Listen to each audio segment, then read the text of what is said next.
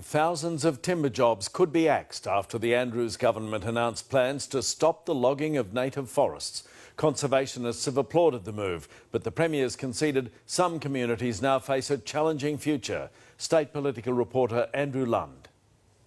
Surrounded by saplings, Daniel Andrews unveiled his vision for the future of forestry. We're not making cardboard out of native timber. But timber workers accused the Premier of taking an axe to their industry. Makes us bloody angry. Brett Robbins says thousands of people stand to lose their jobs. We are the true conservationists.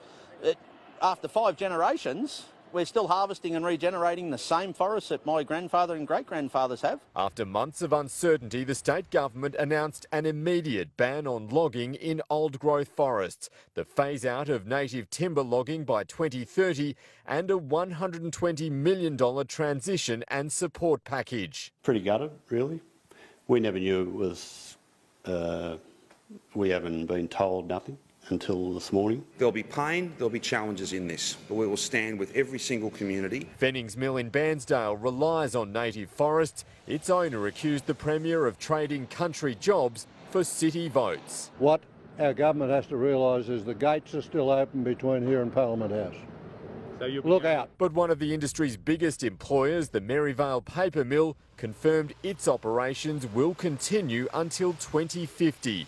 And the decision to lock up around 90,000 hectares of high-value Victorian forest has been welcomed by conservation groups. They're incredibly important for the wildlife that lives in them, for biodiversity.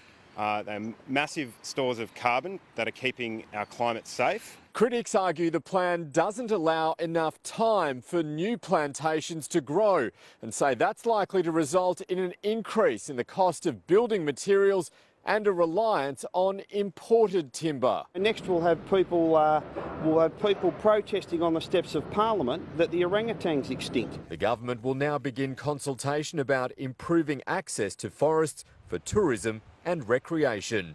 Andrew Lund, 9 News.